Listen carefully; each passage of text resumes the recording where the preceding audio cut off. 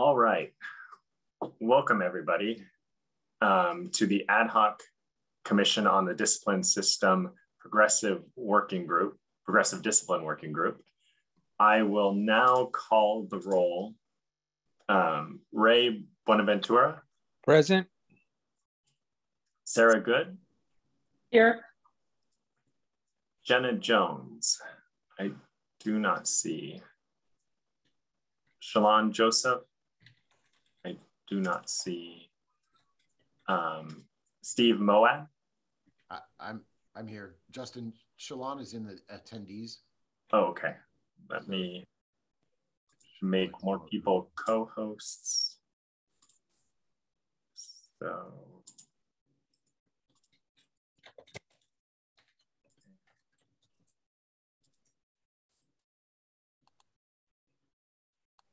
Okay.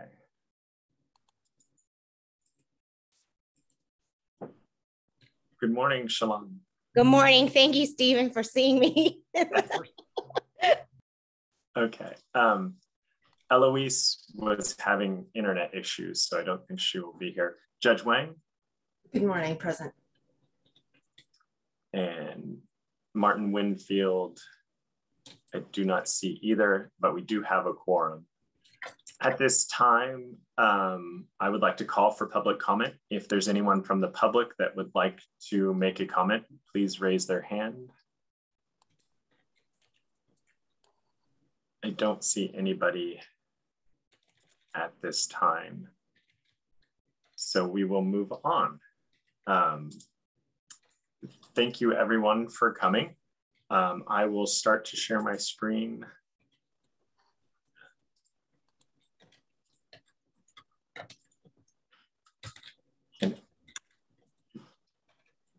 Can people see my screen?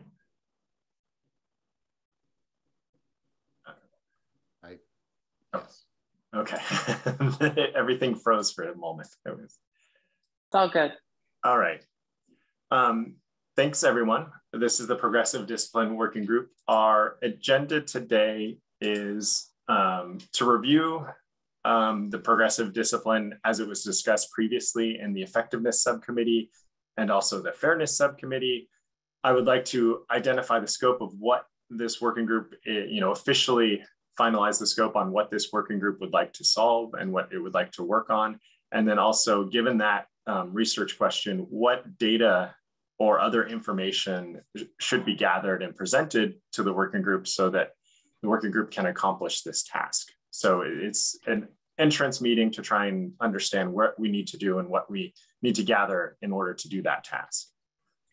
As a brief history of this, the Effectiveness Subcommittee discussed the progressive discipline in reference to case processing. I don't need to speak for Judge Wang because she is on the working group here, but we talked about how this impacts, the settlement and also just case processing in general. And we talked about it in terms of discretion, that there are discipline standards and there are certain things that, and case law that Judge Wang, you have to adhere to. So I don't know if you want to mention anything more about that. No, okay. Then it was also discussed in the Fairness Subcommittee. It was actually a topic of discussion in fairness. And we had Joe Carlucci from the Office of Chief Trial Counsel make a presentation on progressive discipline. And he told us the history of the progressive discipline, talked about the standards, talked about the ABA standards, and talked about the case law with progressive discipline. And also, we sent out a survey to other states and had some responses from other states on how they deal with the issue of progressive discipline. So I would just like to go over the standards really quickly before we talk about the scope of the committee. And so standard 1.8, it was revised from 1.7 in 2014. And so this standard has been in effect since then. And the attorney standards, the standards for attorney sanctions and professional misconduct are trying to standardize the discipline process. So it's evenly enacted when it's used. These standards, when they were adopted in 2014, the Board of Trustees had a discipline standards task force created to review these standards, and they reviewed all of the discipline standards, not just 1.8. And that task force did not make any recommendations to 1.8. The revision earlier in the year was just adopted as is. 1.8, I don't need to read it, but it talks about a single record of prior discipline. It should be greater than that. 1.8 continues on to talk about where disbarment is appropriate, and then also talks about actual suspension and how that relates to the prior disciplinary matters. Everyone can read, I don't need to read it for you. And this is just a brief refresher. And then it talks about all levels of discipline, so sanctions can be imposed for the prior record of discipline. So that's the discipline standards. The ABA also has disciplinary recommendations, and those recommendations are on progressive discipline. That many of the other states reference those as recommendations that they use, and why they use progressive discipline is because of the ABA standards. So right now, I would like to have a kind of a discussion with the working group. What is the issue that you would like to see solved by this working group? Is it a review of the disciplinary standard 1.8? Are there things that you would like presented to you on the disciplinary standards? I just kind of want to open up the discussion as to what each working group member thinks the scope of this working group should be. And I see Ray has his hand raised. Yes, thank you, Justin. I'm sorry I'm not able to put my camera on. I'm having internet issues.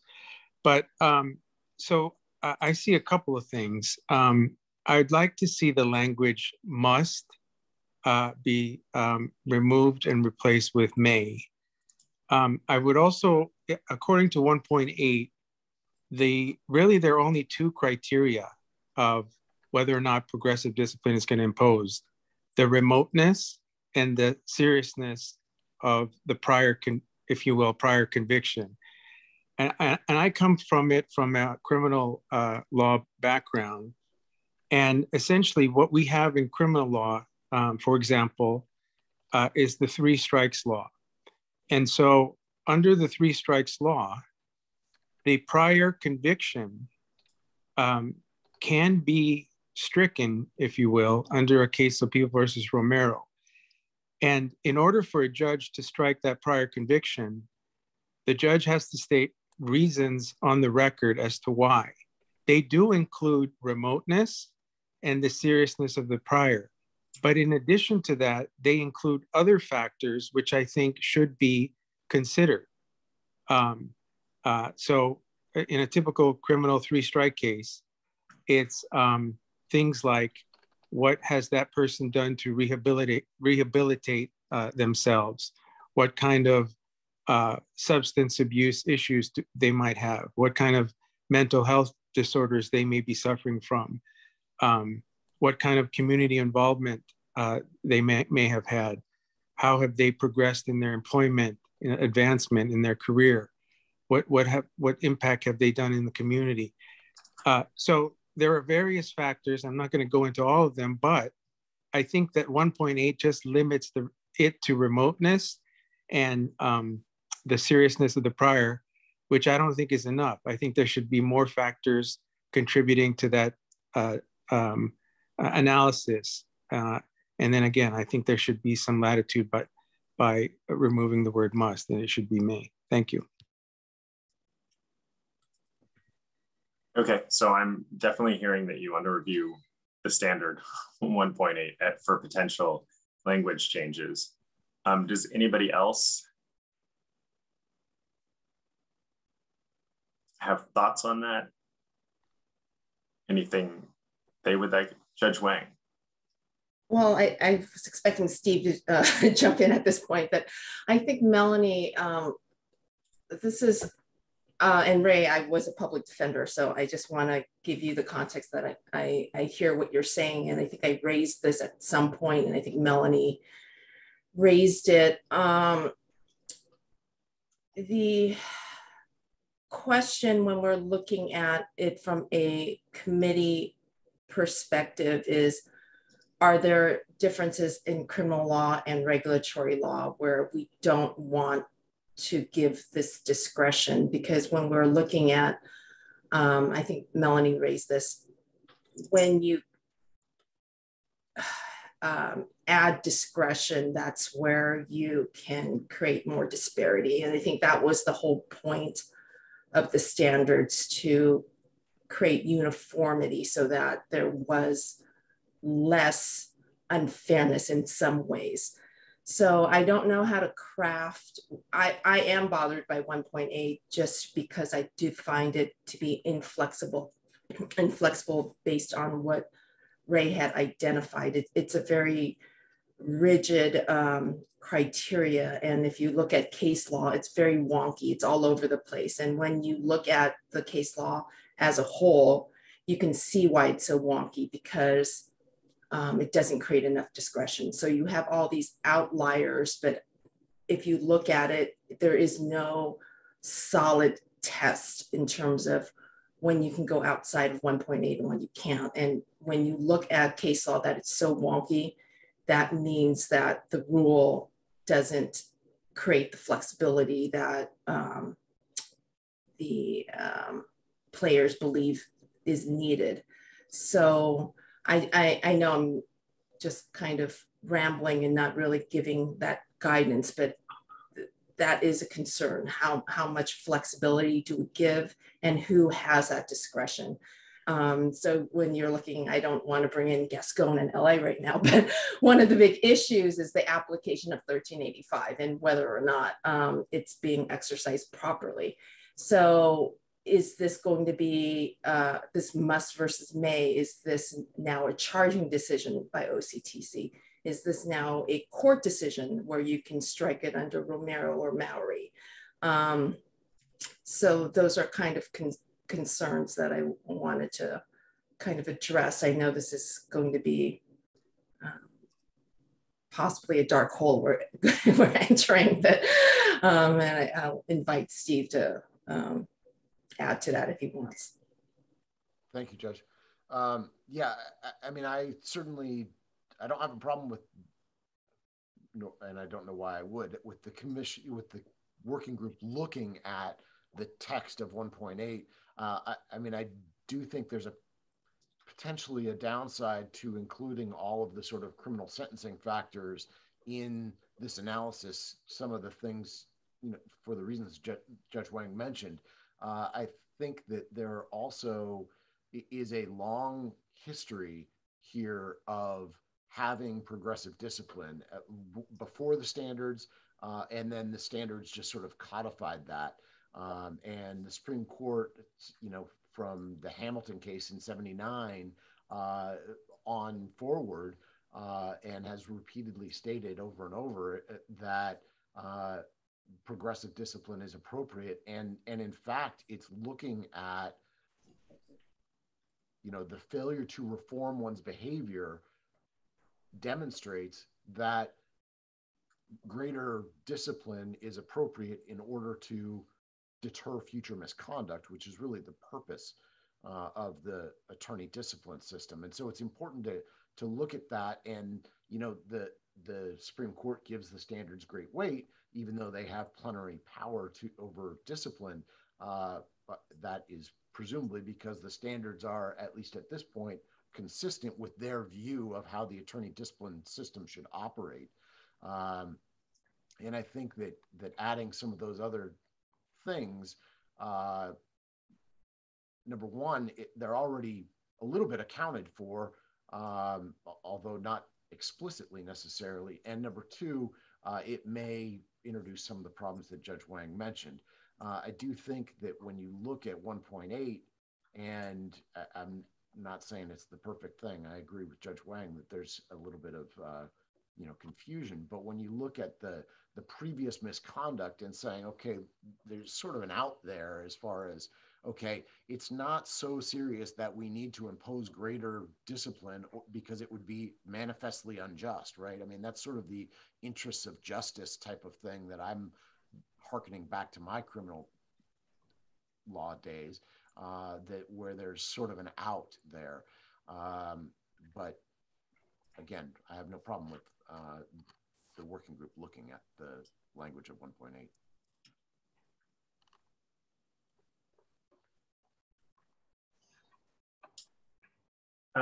Sarah, you have your hand.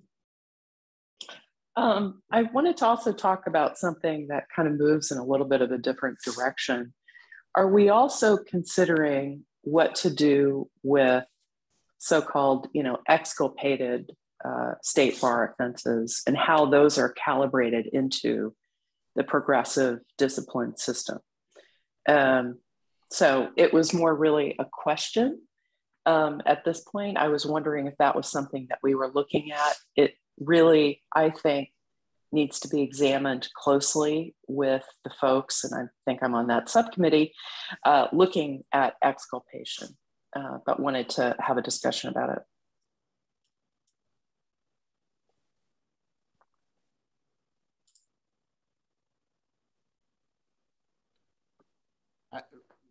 Sorry, I'm not sure I understand. Are you, Sarah, are you talking about the expungement and whether if the case was expunged from, doesn't show up on the website versus whether it could not be used as a prior for, circumstance and aggravation sort of thing? Yeah, I'm sorry. Expungement really was the word I'm looking for. It's early here, but, and not just about the website, but expunged, expunged substantively, which we haven't taken up yet.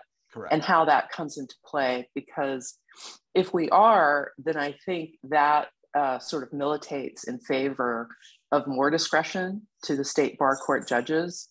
I could see that the question of having discretion would factor into that particular question. So. Okay.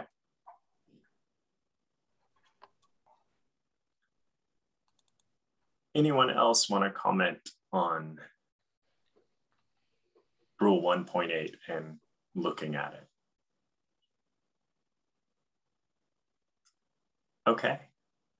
So I have one comment, if I may. Sure. So I think we need to remember that we are here because we all believe that the system is broke when it comes to the discipline of Black and brown people. And so if we accept that notion that they have been unfairly treated in the past, why are we not willing, or why are we, I guess my issue is, if their conviction or their, for lack of a better term, their wrongdoing, we can say that they were unfairly treated in the past.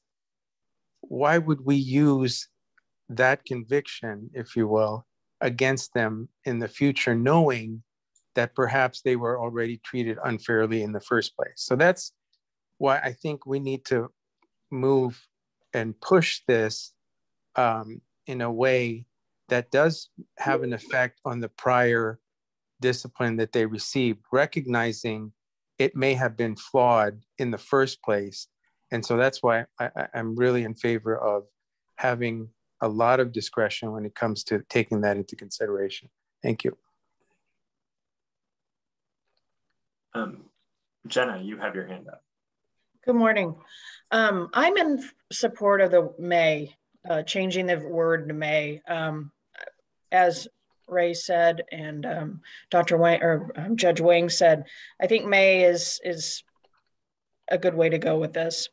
But I'm just a public member, but I appreciate the time. Thank you. Okay. So I think in terms of scope, it's looking at the dark hole that we may be going down, but the 1.8 standard, and if there, specifically May has been referenced, what information could we bring back to the working group that could help, justify the changes or help inform what changes need to be made to the standards? Are there any research tasks that we can do? I mean, I've heard several different things that talked about, in case law, the Hamilton case. I've taken copious notes, the application of 1385. There are a lot of things that were mentioned in this, and I don't know if it's just a extensive presentation for those committee members that aren't into the weeds like Judge Wang and Steve are, on the various case laws or the history of the standards. I'm just trying to understand what we as staff can bring back to the working group so that you can make an informed decision. And Shalon. Thank you, Justin. I'm not sure if this is going to make sense to the question that you just asked, but as I'm thinking of what the comments are, I was a public defender for 25 years, and now I'm in the district attorney's office, and I have seen the in-application of 1385 apply to me as a DA in cases now that I would have never, ever, ever heard judges use in my 25 years as a public defender. And so I don't know how you get to the root of this, but some of it is how judges interpret 1385 and how they're going to use it in different circumstances, right? So we could do all these changes to the statute and everything, and then ultimately it comes to how the judges who are hearing these cases are applying it, right? Or using their discretion in the right way. So I don't know if we can see the data of how the judges' rulings in certain cases created these inequities, to see how that may guide us in looking at the standards. Because some of it, I think, has to be how it's applied, right? And not just necessarily the rule, because we have rules, we have the penal code, and it gets applied differently depending on which bench officer you're in front of. And so I don't know if you can distill the data from the applicability of the court in giving sentences or punishment. Okay, Judge Wang. I'll take a stab at this, but so 1385 is in the interest of justice, and I agree with you, Shalon. I think if you look not just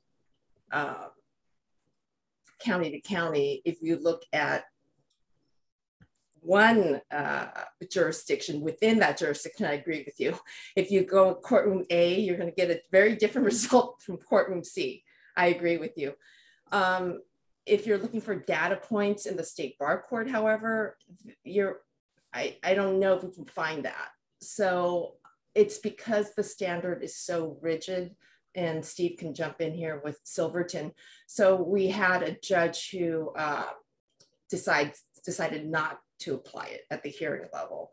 And it went all the way up to the Supreme Court, and the Supreme Court said, look, the standard reads this way for a certain reason. You have to hit both points, both prongs of 1.8b and reversed. And to be honest with you, after that, the hearing department was a little bit more gun shy about applying 1.8. And I think I made this point to the whole committee at the very beginning.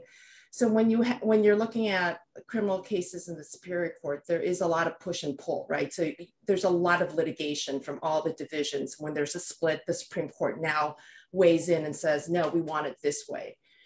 The state bar court decisions are a lot more rigid. We don't have different divisions And the Supreme Court, frankly, trusts us. They want us to get it right. They don't want to have to reweigh and get involved. And that's why this committee is really important, why that task force committee that Justin talked about is so important, because there aren't going to be changes unless, it's kind of brought to the attention of, the board and the legislature. So that was a very non-answer to your question, but that's the best I can do. No, that answers it, but it raises just more questions in the sense that if the standards are so rigid, then is it the filings? I mean, what got us? I mean, I know the study's there, but in practicality, what got us to this point that we need this task force? And there's such a disparate impact on Black men in particular. I mean,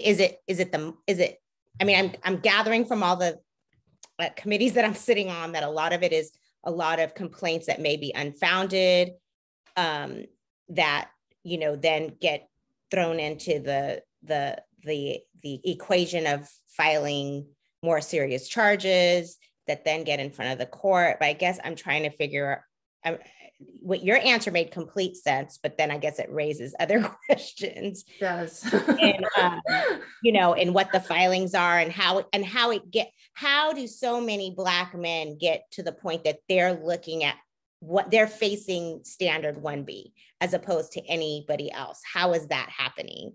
And then maybe that's, can be factored into how, if we figure out how they're there, and sorry, Justin, I don't know how you do that, but then maybe we can look at why, and trying to resolve it from that.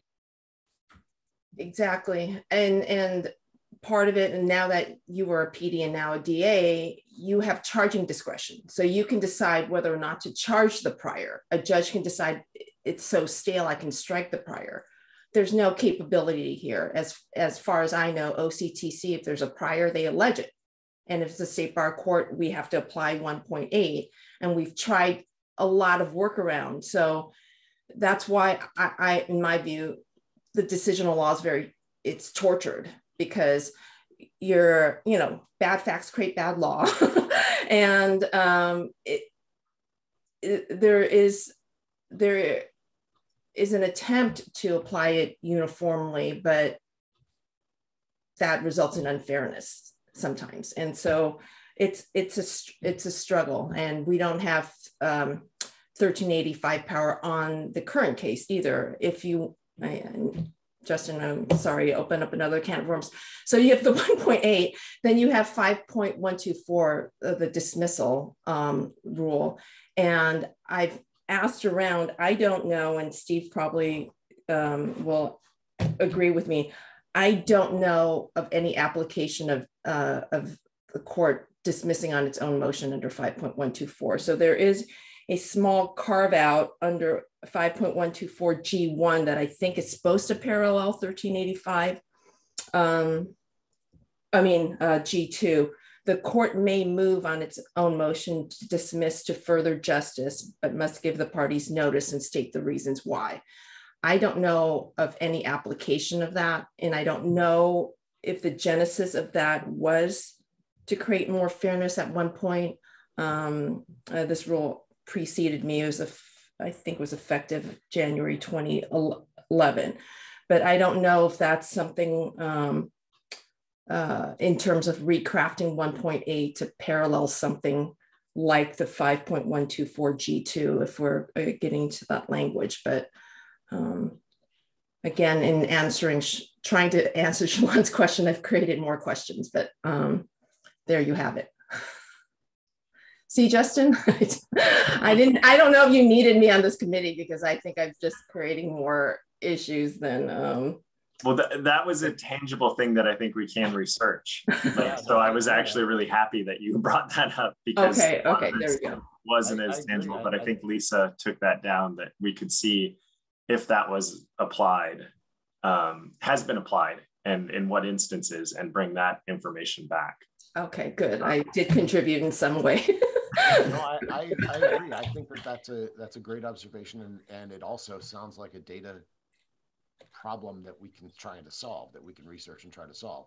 I also think that Shalon's point about how Black men got to the point where they are is also a great question, and we should follow that up and see is it because of 1.8, or is it because of something else that is causing the disbarments, et cetera? Because some level you want to focus on where the problem is, and I don't know whether this is where the problem is or not.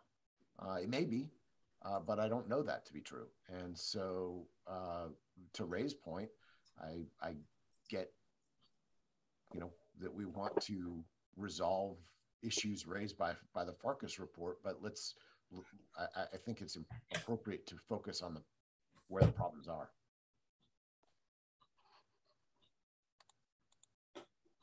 Right, and just to add my 2 cents here, part of where we've been focused on the disproportionate discipline is a separate track entirely, where Professor Robertson, and I think a presentation was given on the work that Professor Robertson is doing, but Professor Robertson was brought in following the Farkas report and interviewed people in OCTC, examined processes, looked at the report itself, in particular looked at the some of the data points that were suggesting issues of representation as an issue. So African-American men tended to face charges without representation more often than others. So that was one of the data points that suggested an area that's been, we're working on with Attorney Discipline Defense Counsel, this issue of we'll call it expungement, but the archiving of priors. So where complaints have come in that were closed without any discipline imposed, those complaints are now shielded. The attorneys in OCTC are unable to see those once they reach an age of 5 years or older.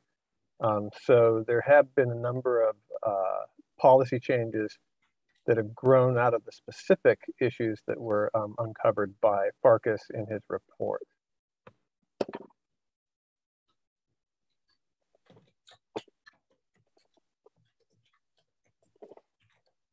Okay. So I think we have the one data request, and then also talking about Steve's, if we can look closer at the data from the Farkas report. Well, I mean, I'm not necessarily focused on the Farkas report, but it does seem like the outcomes that are alarming to all of us, we should look at and see how they got there. For example, was 1.8 a factor in those, or not? I don't know. Right. And what percentage? And was it something else? Was it the representation? Was it whatever else? And see if we can really follow those. And I understand the Farkas report and the regression analysis focused on certain things, but it may be of more value to go through and sort of look at them closer to really see if we can focus on areas that will make appropriate changes. I think that sounds like, I think that's a sensible approach, in particular because although there is the statistical issue showed that the statistical issue showed that there was not a racial effect once you controlled for prior complaints, once you controlled for prior investigations, once you controlled for representation. However, we're still looking at a pretty small number, and this is unfortunately, pardon my camera, this is unfortunately due to the fact that there are so few African-American male attorneys to begin with in the state of California itself, is hugely problematic. But because there are so many African-American male attorneys, and then within that group, the number that is disciplined is relatively small, just as an absolute number. So it's something where one could look back at the cases and look to see if these issues of priors and how they were handled was material in the outcome of that case. I mean, I think we're talking about at most a couple dozen cases.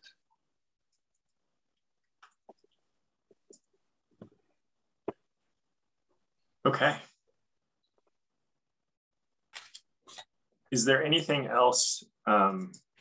We've talked about a lot. I have a lot of notes. Lisa and I will be getting together and going over all this stuff before we bring it back to the committee. But is there anything else that anyone on the working group thinks would be useful in this discussion?